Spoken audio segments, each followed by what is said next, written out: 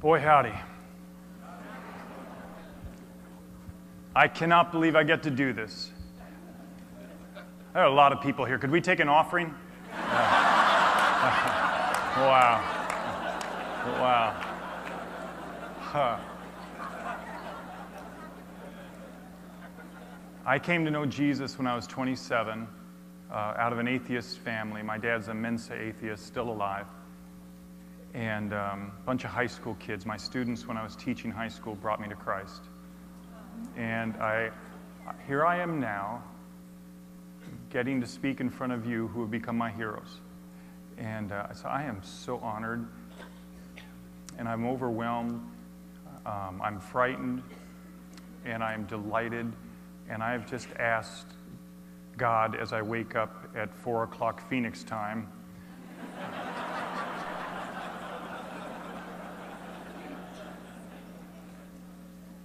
that he would make this time count, that we wouldn't just bat at the wind.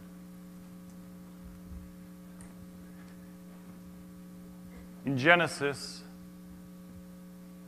you know the story. After Adam and Eve sinned, they heard the sound of the Lord God walking in the garden in the cool of the day, and the man and his wife hid themselves from the presence of the Lord God among the trees of the garden. Then the Lord called to the man and said, "Where are you?" Knowing full well where he was. And he said, "Well, I heard the sound of thee in the garden, and I was afraid because I was naked, so I hid myself." I was afraid because I realized I was naked, and so I didn't know what to do but hide myself. It was the first time that I'd realized I was naked and I was afraid.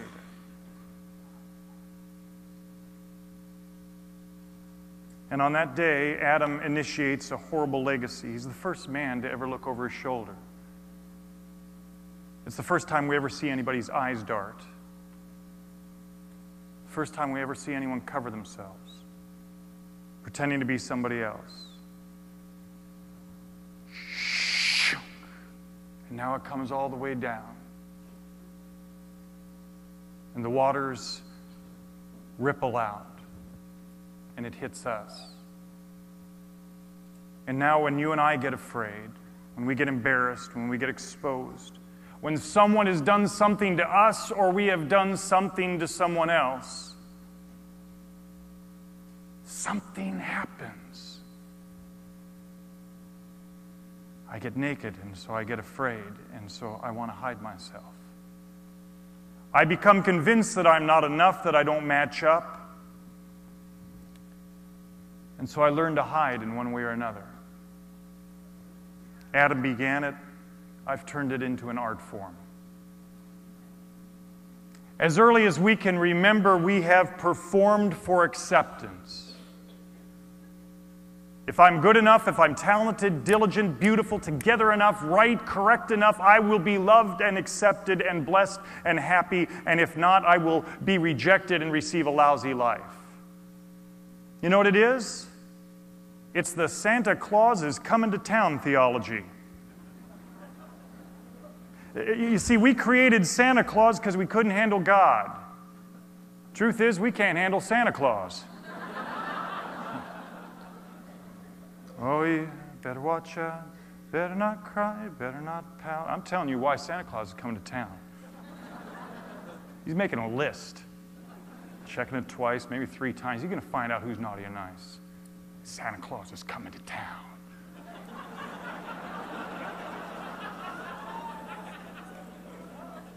Now, he knows when you've been sleeping, which is wrong in my book.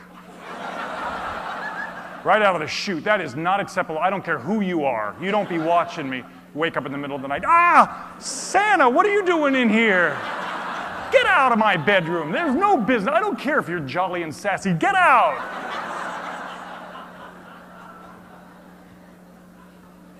He knows when you've been sleeping. He knows when you're awake. He knows when you've been bad or good, for crying out loud. So be good for goodness sake. There it is. The culture created it. Figure that out. Get it. Grab hold of it. Let that permeate your life, and we sing it over and over because we believe it. There is someone watching. And your value is on how much you do right and how little you do wrong. And he's constantly writing down the wrong that you've done for future reference, to bring up again to you. And if you're naughty, no soup for you, only coal. And he's going to find you out. Oh, and this omniscient, controlling legalist, he's coming to town. So you better watch out. You better fear this guy. You better stop your crying and sniveling. You better not pout. You better put on a good face. You better act like you're somebody different than who you actually happen to be. No matter how you feel, you better put on a good show. So doggone it, just be better than who you are, for goodness sake. Don't be a whiner. Fix yourself. Try harder. Do more. Be better. Don't have so many problems. Watch over your shoulder. Keep up appearances. Get better in a hurry. And if you can't, act like you are. Because you are constantly on trial. And if you want good things to happen to your life, you better figure out how to keep this guy pleased.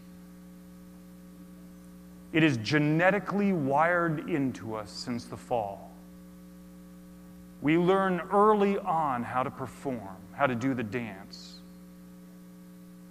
The highest value is being accepted, and it appears the means of that acceptance on this planet is performance. And performance is hard because I fail. It's another result of the fall is the assumption that nobody else fails quite like me. Isn't that right? I assume that you guys have it together and that I'm failing in a particular, unique, singular way. And so I live with the awareness of just how poorly I know I'm doing. And so I must be unfit, I must be unworthy, I must be unlovable, I must be unable. And now I'm naked, and I'm scared. I don't want to be, but I am. And now I know that nobody must know. I've got a posture, I've got to present myself. I've got to mask myself with enough reason to be loved. I must brag. I've got to put others down. I've got to pretend that I'm more than I am. I've got to idealize myself. I've got to posture and mask. And so I do the dance and I put on the mask.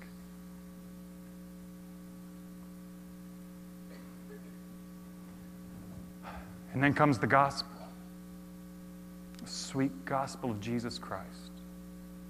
2 Corinthians 5:21 says, He made him, Jesus, who knew no sin, to be sin on our behalf, so that we might become the righteousness of God in him. Do you see what he did? We get clothed in righteousness. We get covered from our nakedness by the willingness of God to become naked and stay naked and not put on a mask and suffer our penalty.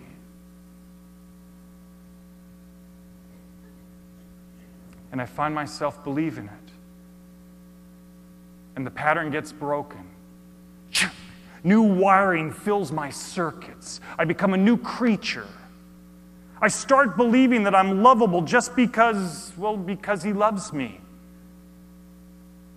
That I'm accepted and delighted in holy righteousness. I begin to believe that he's created me lovable, that he's exactly who he wanted me to be. He only needed a way to break through sin and death's separation, and that radically remakes us. See, don't ever buy that heresy where people say, oh no, you were created loathsome and vile. Oh, you wicked dog. It's like we see God going, oh, no, he's going to pray the prayer. Don't let him pray the prayer. I don't like him. No. Oh, no, he prayed the prayer. Shoot, doggone it. All right, you're in. Because of Christ, what did I love you now? But I don't like you. And when you get to heaven, there will be no patting on the armrest in your chair. I'm telling you that right now. Stay out of my way. You bug me. Had to pray your little prayer, didn't you? No. He created me exactly. He wanted there to be a John Lynch on this planet. And he only had to break through death and separation through sin. That's the precious story of Jesus. And I believe it, and I start walking through this life alive, and then something happens. I don't know, maybe you go through a season where you don't experience His love as much, or you feel dry, or you fail God badly. It's something you said you'd never do again. And subtly, gradually, it sneaks back under the door. The lie reawakens. Here's what you do. You begin to think His absence or your bad circumstances are due to His displeasure with you. And you start to try to shore things up and make the grade. You start to set some standards. Oh, that's what I got to do. I got to get serious about being better. I'll get things right. I'll clean house. Then the river will flow again. That's right. I just got a little off kilter. Everything's going to be okay. He's a little upset, but I'll straighten it out. Not long after on this journey, you approach a fork in the road. And there are road signs. It's like you're going along minding your own business. And all of a sudden, you hit a fork in the road. And there's a huge pole, and there's two signs. One says, "This path pleasing God." And over here, there's another one, and it says, "Trusting God." I don't want to choose. I just want to be on this path that I was on. I want both. I don't want either of them, but there they are. They're the primary motivations of how I will walk the rest of this journey. The primary motivation of my heart. Will I start out pleasing God? Will I travel that journey? Or trusting God? And so I look at these two paths and I go, trusting God. What is that? Trusting God. It doesn't do anything. When do I, come on, I want to. All right. Pleasing God. Yes. Yeah. That's what I want. I want to please God. Yes. That's been the thing all along. I mean, after all He did for me, I want to make Him happy. I want to let Him know that, man, yeah. That's what I want to do. Yeah, I'm going down this road. So I go down this road for a while. And soon I come to a huge building. And it's got a door on it. It's got a doorknob, and above the door it says, "Striving to be all God wants me to be." Yes. That's right. Striving to be all God wants me to be. I want to be all God wants me to be. It sounds like the Marines. Be all you can be. That's me. Come on. We're going to do it. That's what I've been missing. I just needed this direction. I'm here now. I'm going to do it this time. I'm going to do it. Gosh, this time, God, we're going to be close now. And there's a doorknob. And the doorknob says self-effort. And I look at that and I go, well, of course. I mean, I've got to care now. I've got to do my part. I got to get fired up. And God helps those who help themselves. And there it is. And I open the door and I walk in. And there's this loud cacophonous sound. And there's a huge room full of people. And a hostess walks over to me. And she says in kind of, looking back in retrospect, kind of a slick, smooth, almost too polite voice, "Hi, welcome to the room of good intentions." I say, "Hi, yeah, hi, this is great. I think I found my place. The sold out people I want to be with. How's everybody doing?" And all of a sudden it gets quiet, and almost as one voice, the people in the room say, "We're doing fine. We're fine. Fine as fine can be, just fine. Kind of liquid. We have a couple commodities working through. We're kind of having some divergency, resource renewal right there. We're doing fine. Things are clicking tight. Family's good. We're all doing fine. Just fine as fine can be. That's who we are, fine. We're fine." And then the host says, "And how are you?" And I say, "Well, thanks for asking. I've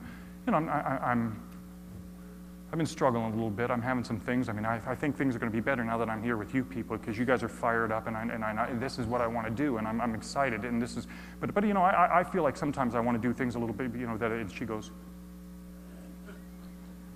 and and she hands me a mask. And I look at the people in the room, and they all go. And I put the mask on, and I say, I'm sorry, fine. I'm doing just fine. Thank you. And then the room goes back into their conversations. I'm in the room of good intentions.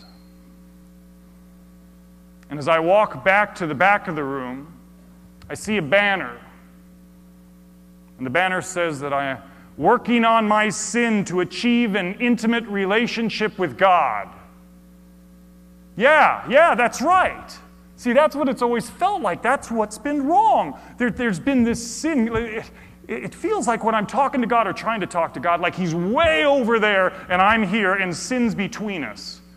That's what's been wrong. And now, because I'm in a group that's fired up and we're going to get things going, I can shrink that. I can make that. I'll work on it. That's what I'll do. I'll fix that stuff, and then God and I will be. We're going to be closer. I know it's not. I don't know if you can hear me. I know you're way far away. I love you. I love you.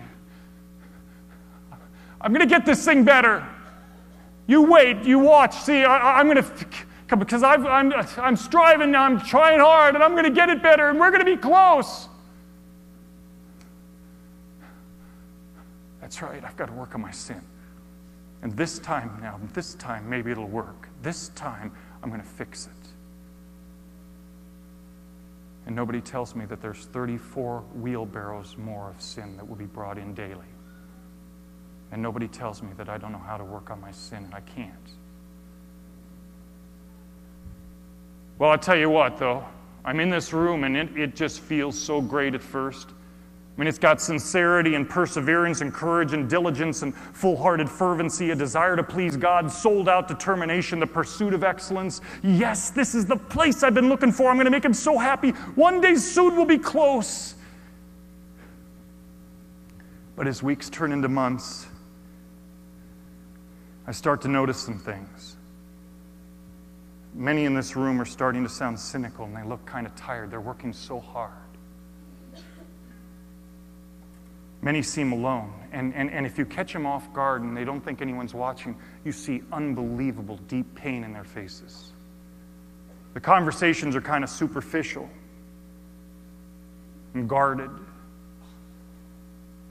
And then I find that I'm starting to think differently. I'm no longer as relaxed here. I have this nagging anxiety that if I don't behave well, if I don't control my sin enough, I'm going to be on the outs with everybody in this room and probably with God.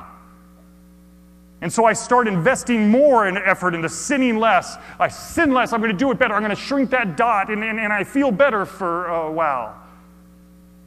But the more time I spend in the room of good intentions, the more disappointed I feel. Despite all my striving and all my efforts, I keep sinning. In fact, some days I get fixated on trying to not sin. I can't seem to do enough. I never get through my list. It feels like I'm making every effort to please a God who never seems pleased enough. And I'm so tired. And gradually I start to realize that the path of pleasing God turns into what must I do to keep Him pleased.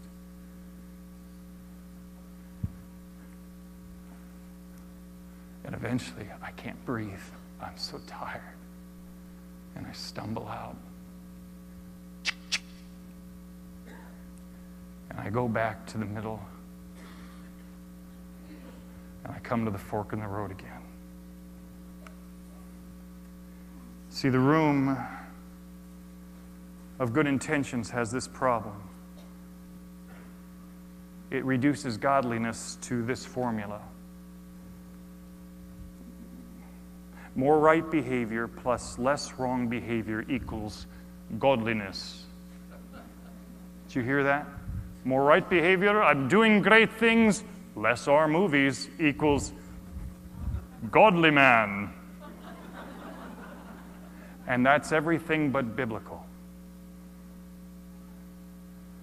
When we embrace this, it sets me up to live in hiddenness. It disregards the godliness and righteousness that God has already placed in me. So you guys, we can never resolve our sin by working on it. We may change the behaviors for a while, move the deck chairs around on the Titanic, but when we strive to sin less, we don't sin less. And the formula creates a permission system for a dozen disguises and causes us to lose our hope, and it keeps us immature. This theology has been breaking our hearts. And though this toxic thinking has let us down 1,000 times, we keep trying to control our bad habits and our sin and make that dot smaller so God and I can one day maybe be closer. And so now I'm back here at the crossroads again. And I come over to this one. Trusting God. Is there another road? Man, this one, it seems so less heroic than the other road. A bit ethereal and vague. Doesn't give me anything to do other than trust. See, I get used to hearing that to get what I want, I have to sell out, care more, get on fire, buck up, shape up, do the tighten up. I got to do all those things. But I don't have a choice. It's all that's left. So limping, I walk down this road until I finally come to a huge room again, and there's a door, and above the door there is this statement. It says, living out of who God says I am. Whatever. There's some words. Living out of who God says I am. And then I see a doorknob, and on the doorknob it says humility. And now things start to make sense. Everything closes in. Because I've tried so hard, so stinking hard. I've tried so hard to pull it together to do it, and I can't. God, I don't know what to do. If you don't do it, I will not make it.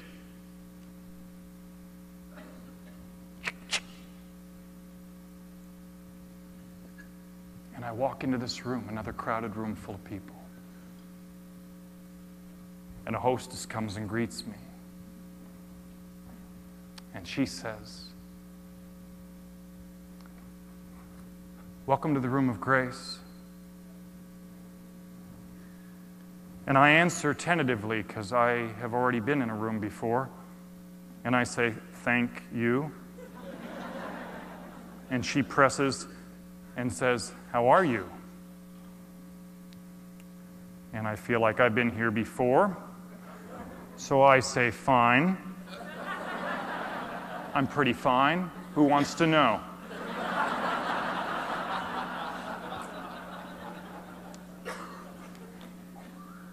And the room stays quiet. Well, now I'm mad because I feel judged. So now I say and I yell out, all right, listen, everybody, I'm not fine. I haven't been fine for a long time. I'm tired and confused and afraid. I feel guilty and lonely. I'm sad most of the time. I can't make my life work. I'm so far behind and befuddled about what to do next, it leaves me frozen most of the time. And if any of you knew half of my daily thoughts, you'd want me out of your little room. So there, I'm doing not fine. Thanks for asking.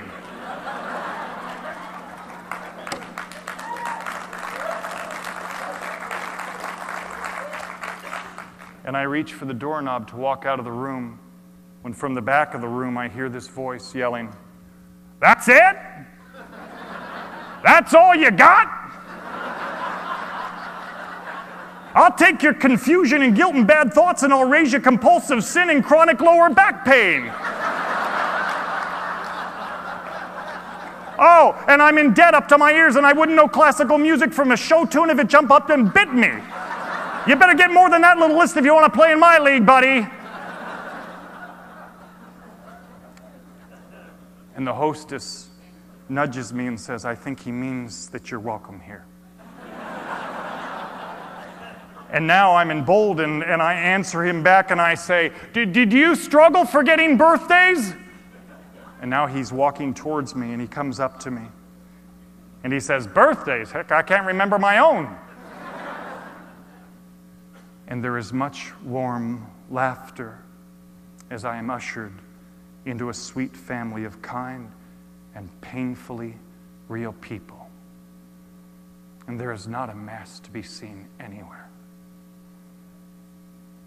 I'm in the room of grace, and there is a banner on the back wall. And I'll think about it in a little bit, but right now I just read it. It says, "Standing with God, with my sin in front of us, working on it together." You see, you are in the room of grace. Grace. 122 times in the New Testament. And you can't say grace except in Scottish or Irish, because that's how God speaks. Grace. Oh, and the Judaizers hated it. Oh, they hated it. Paul, Romans 5-8, you dare tell people this. You dare tell them who they are in Christ. You dare tell them that the list is over. You do any of that, they're going to space out. You know these people, they're vermin. I tell you what, they're going to do Christianity light. They're going to take advantage of God. They're going to space out. They're not going to care as much. They're not going to live for Jesus. And Paul says, you know, that you got a point there. That would be exactly right, except for two things. They have a new identity. On my worst day, you guys, I'm Christ in John Lynch. Christ in John Lynch, with a robe of righteousness on me, always. And not only that, but I have the Holy Spirit constantly. Paul says to the Judaizers, they don't want to take advantage of God. And by the way, if they wanted to take advantage of God, they could do it under grace or law. But what if the goal was to free their hearts so that they could come and be intimate and close to this one that they have fallen in love with? That would take grace. That's the New Testament gamble, a piece I wrote a while back. This is what God did. This is what He laid on the table, and you and I are the guinea pig test. Would it work? Would our children grow up spaced out about God? If I gave them grace, and I'm right in the middle of it, I've got a son who's 18, a daughter who's 16, and a daughter who's 10. I'm right in the middle of this. Does this work? The New Testament gamble is God saying, what if I tell them who they are? What if I take away any element of fear and condemnation or judgment or rejection? What if I tell them that I love them and I'll always love them, and that I can't love them anymore and I love them right now, and that I love them right now no matter what they've done as much as I love my only son? That there's nothing they can do to make my love go away. What if I told them there are no lists? What if I told them that they were righteous with my righteousness right now? What if I told them they could stop beating themselves up, that they could stop being so formal and stiff and jumpy around me? What if I told them that I was absolutely crazy about them? What if I told them that even if they ran to the ends of the earth and did the most unthinkable, horrible things and killed me and were unfaithful in their marriage, when they came back, I'd receive them with tears and a party? What if I told them that I don't keep a log of past offenses of how little they pray, how often they've let me down or made promises they don't keep? What if I told them they don't have to be owned by men's religious traditions or additions? What if I told them that if I'm their Savior, they're going to heaven no matter what, it's a done deal? What if I told them that they had a new nature, that they were saints, not saved sinners who should now bucket and be better if you're any kind of a Christian after all He's done for you?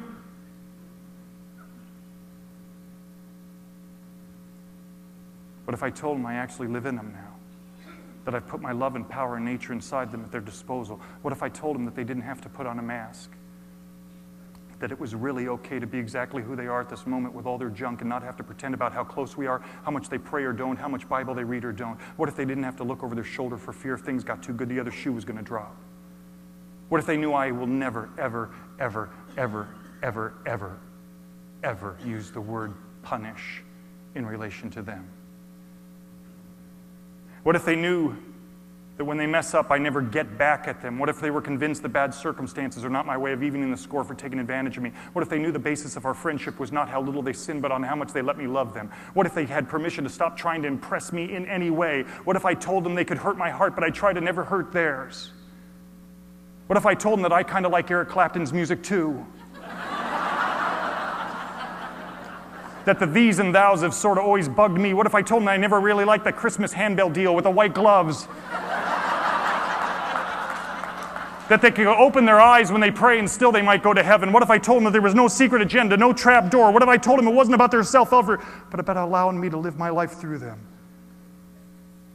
That's the New Testament gamble. And it's being lived out in you and I right now. We are the guinea pig test. You see, there's this verse in Hebrews. Hebrews 11:6. Without faith, it is impossible to please him. Do you see the two paths there?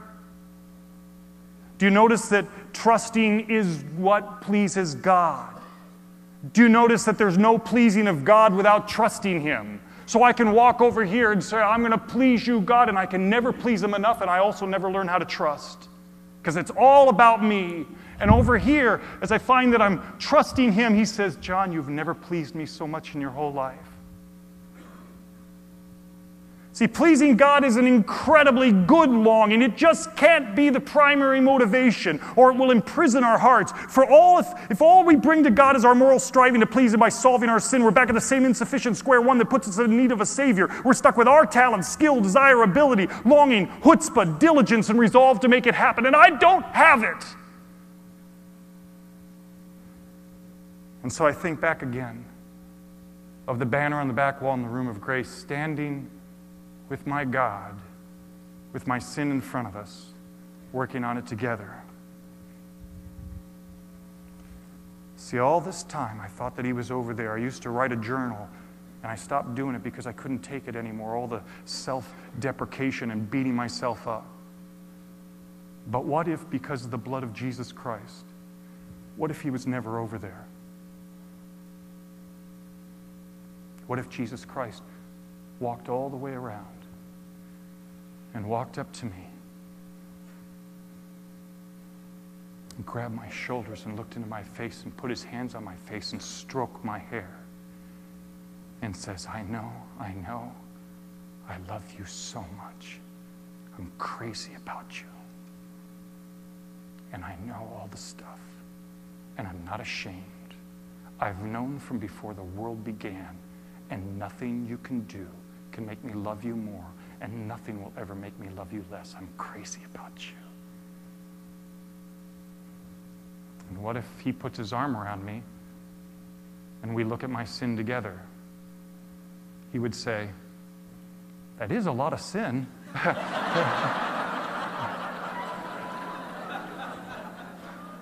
My.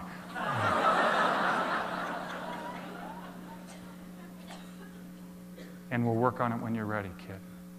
I got you covered. I've known all about it from before the world began. My shed blood is that powerful. I'm crazy about you. Have we been changed? Yeah. As day is from night, we've been changed. We've been changed. We've been given a brand new core identity. We've already been changed, and now we get to mature into who we really are. You see, if I brought a caterpillar to a biologist and asked him to analyze it and describe its DNA, he'd say, John, I know it looks like a caterpillar to you, but scientifically, in every testable DNA result, this is fully and completely a butterfly. Wow! God is wired into a creature looking nothing like a butterfly, a complete, perfect butterfly identity. And because the caterpillar is a butterfly in essence, it will one day display the behaviors and attitudes and attributes of a butterfly. The caterpillar matures into what is already true about it.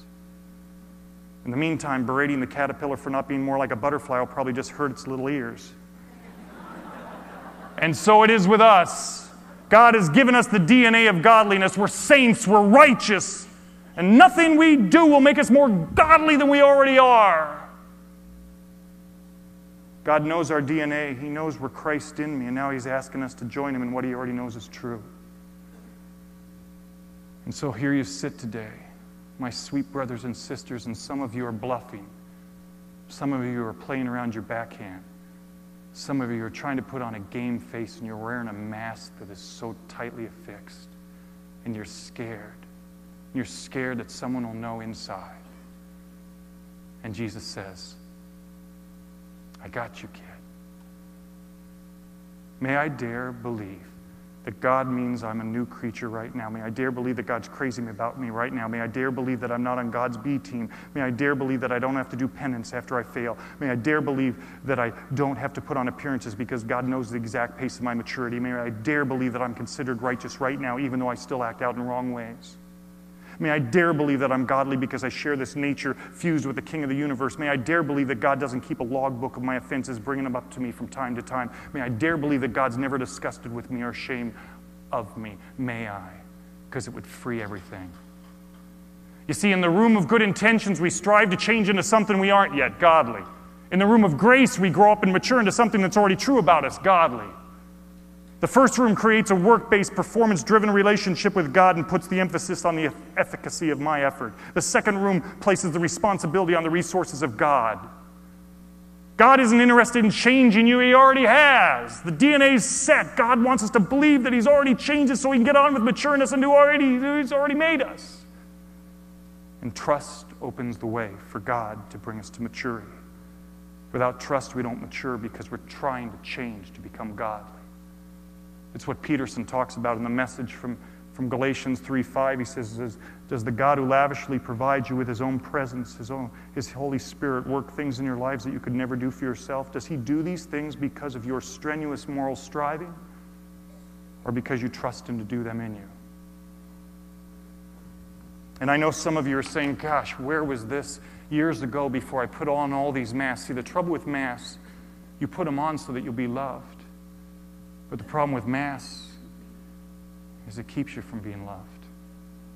Your mask receives love, you get nothing. You can't even give out love.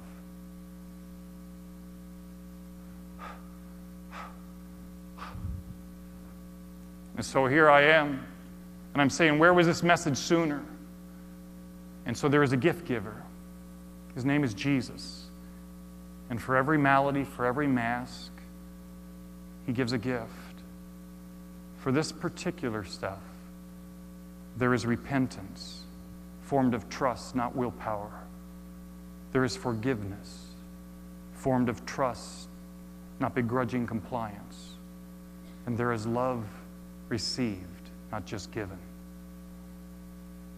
Now, people go in and out of the room of grace. I wish it wasn't true, but not all stay once they come in. For not only must you believe that you are accepted, you must actually learn to accept the yokels who are already here and who come in fresh each week. And they are goofy and flawed and failed and common and odd and broken and weird and often very inappropriate. Oh yeah, every now and then a presentable one slips in. But he usually soon learns his presentableness was actually a mask. He too must learn to rest in the sufficiency of Christ, or he'll go soon back to where appearances make the man. And when you think you don't belong, or that you are too failed, or too unfit, or that you can't live amongst this band of rabble without a mask, they will each in their own way, this sweet group, this sweet, precious room of grace that is developing and growing into a room of grace. And I watch you. And may I tell you, the Navigators is becoming a room of grace. It's precious for me to watch. And when you think you are not enough, look around this band of rabble. And they will say to you, when you are done with your litany, they will say, "That's it? That's all you got?" It's their way of saying you're welcome here. But that's not it. If that were it, that would be great. But the goal of the room of grace is not just my healing, it's my release. It's moving me into my dreams and my destiny. Ever since we were children, we had dreams and hopes of destiny. Some of these dreams are our own, but others came from the very hand of God, and God's dreams never go off the radar screen. Even time and failure or heartbreak can't make us forget them entirely. Still, most of us have tried to stuff them into the attic. We've been rudely awakened out of too many of them too many times, and each time we lost more and more of the dream. Yet even if we've forgotten the fire of those dreams, God is not. God's dreams are that you would discover your destiny and walk into the reasons He placed you on this earth. God has a ticket of destiny with your name actually written on it. No matter how old you are, how broken you are, how tired or frightened you are, no matter how many times you failed. And so after time in the room of grace, receiving the gifts of grace, the day comes. For some, the release feels premature. For others, the wait is agonizingly long, but all have learned to believe that it would arrive. Life in the room of grace teaches us to wait for God's exaltation rather than to pursue power or position. It's always the perfect time. For one thing, our dreams are being clarified as our sin is being resolved and our wounds are being healed and we're in the process of maturing. Our lives are no longer about proving our worth to others through what we get to do. And then one day, the whys stop. Why has it taken so long? Why did so many revisions of the dream have to die or be rerouted all those years? For on that day, a mature friend, or maybe some mature friends, they escort you to the far back of the room and they tell you only this. We all knew this day was coming. I'm so proud of you. And they drop you off at what looks like a train station. And a fog of steam reveals only the outline of someone standing just outside an arch with the words dream and destiny written across it.